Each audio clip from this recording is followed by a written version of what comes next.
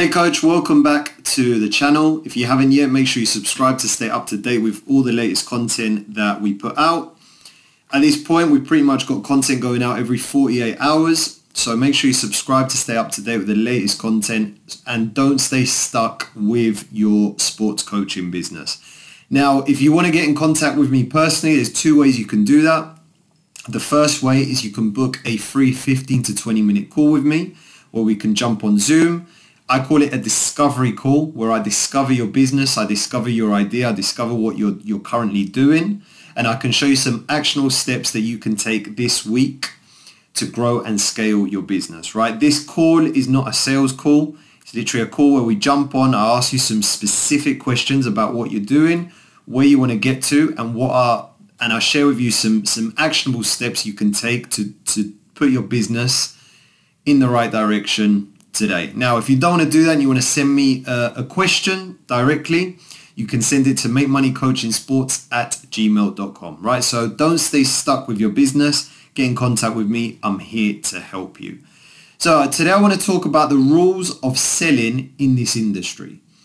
Now, I've been in this industry for a very long time now. And also I speak to coaches every single day.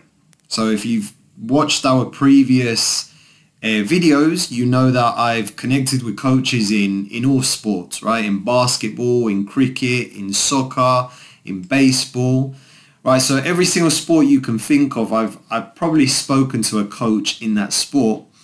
And a lot of coaches today, what they're struggling with is they're struggling with the sales side of coaching, right? So how do we market? How do we sell our business? How do we attract new clients?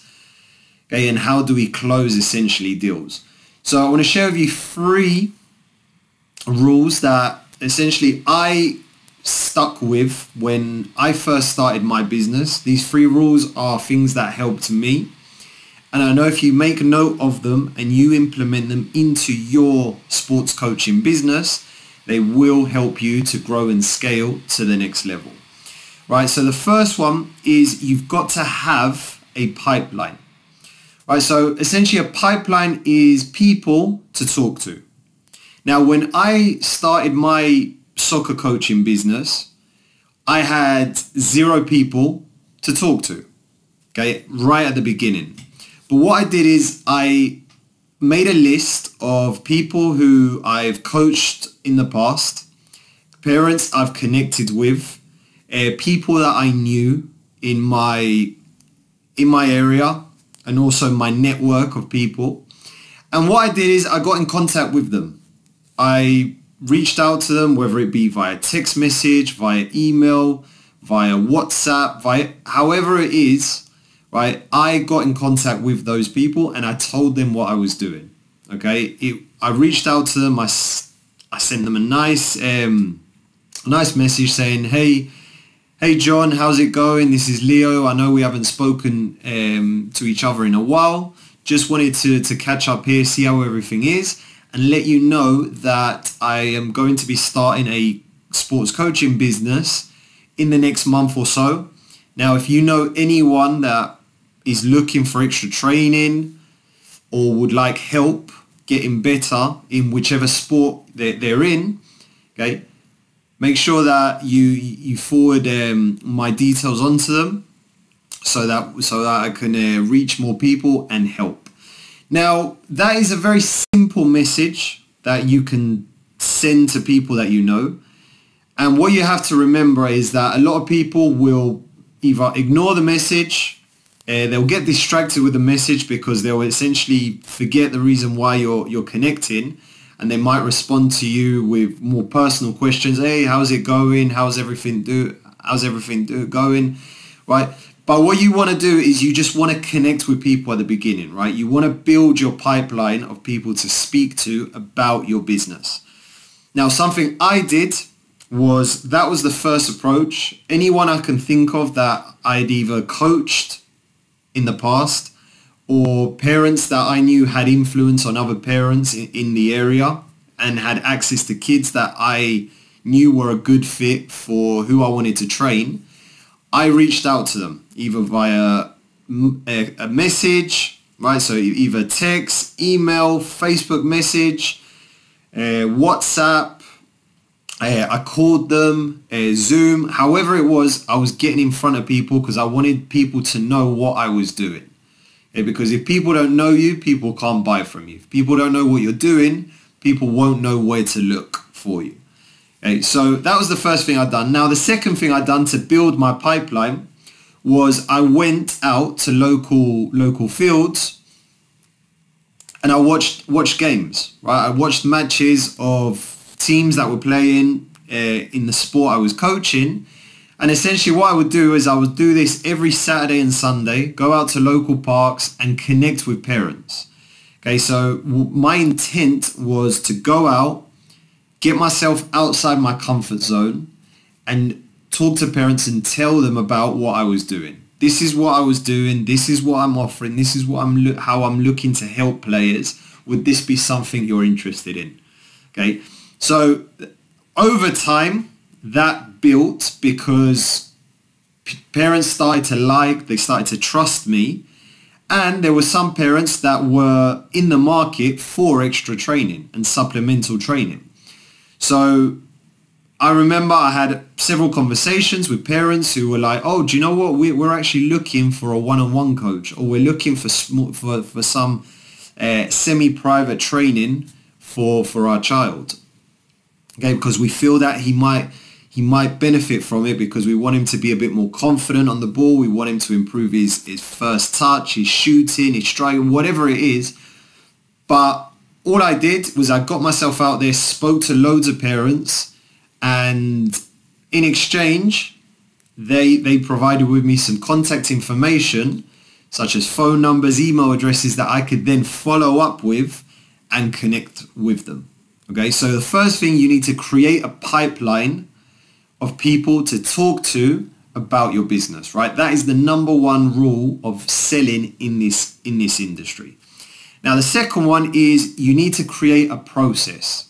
So a process is pretty much a system how you're going to sell to parents, right? So when I started, and I'm going to give you this example, when I started my business, I was looking to sell a free session to parents, right? Because essentially what I wanted is I wanted parents to come to my training, experience it firsthand, and experience the quality and high intensity that I provided.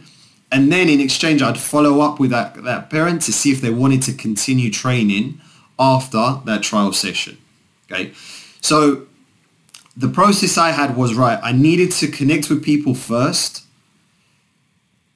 go out to my local fields, talk with parents who were at matches and had kids that were of age, okay, and ticked all the boxes of my perfect client.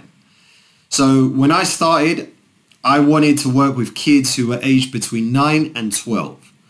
So there was no point me going to watch a U16 or an under 16 game because those weren't my ideal clients, right? My ideal clients were under 9s, under 10s, under 11s, under 13s possibly. So I looked for those games in my local area. I went out, I spoke to parents. That was my first process, was get into the field. Second step was now I need to speak with parents. Okay, now the third step was I need to try and build some trust so that they share with me either a contact number, a contact email, so I can then follow up with them. And then once I have that information, the fourth step is now I need to try and close them onto a free trial session. So if I can get them to that free trial session, the possibility that they will then continue and want to continue training with me were quite high. So those were the 4 steps I created to get my first client. And essentially when I stuck to it, it started growing over time, and my clientele base did grow with time, but I had a process in place, and I stuck to it. So that's my second rule of selling in this industry. If you don't have a plan, if you don't have a process, if you don't have a system, then you're going to get to the field, you're going to get to the court, whatever sport you're in, you're going to speak to parents, and then you're not going to know how to then close them onto what you do. Okay, so you need to have it step-by-step process. Right, when I get there, this is what I'm going to talk to them about. These are the questions I'm going to ask. This is how I'm going to try and get their contact information. And this is how I'm going to follow up with them to make sure it works. Okay, now the third rule of selling, and this is a really important one for me, is commitment, right? Commitment and taking action. You can have all the knowledge, all the information, you can create a plan, you can have a process, but if you don't take action, then it'll never work.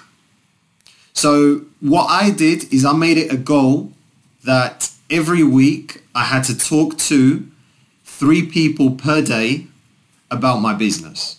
Now, sometimes this was people who didn't have access to the type of players I was working with, but that was my goal of mine. I needed to get in front of people and tell people what I was doing. This was my intent, and this is what I wanted to create. Now, what happened with time was some of the people who essentially didn't have access to the kids I wanted to work with, they knew people who did, right? So they may have been in contact with parents who did have the kids that I wanted to train. And in some situations, I did get a referral from some of these people. So the intent at the beginning was literally to just get known, get myself out there, build a process, okay, and have a weekly goal and commit to that weekly goal. 3 parents or 3 people per day that I want to speak to about my business, right? What I do, this is what I do, this is my company, this is how we get players to the next level, this is how we build confidence, this is how we build technique, this is the process we're looking to create with the players we work with. And you know, if there's a commitment and you stick with it and you're consistent, it will build over time. Okay, so these are my 3 rules of selling in this type of industry. Make sure you take notes and implement the 3 things that I've just shared with you today. Now, if you want more specific help, again, I said it at the start of the video, I say in every single video, I'm here to help. I'm here to help you with your business. So get in contact with me. Go to the description of this video. There's a couple of ways there that you can get in contact with me. Reach out to me either via question, or you can book a call, a free 15 to 20 minute discovery call where we jump on Zoom. I can ask you some really good questions, get to know where you are, get to know where you want to get to, and I can share with you some actionable steps that you can take this week to grow and scale what you're doing. Okay, thank you for watching, and if you haven't yet, make sure you subscribe to our channel so you don't stay stuck with your sports coaching business. Okay, thank you for watching, and I'll see you on the next one.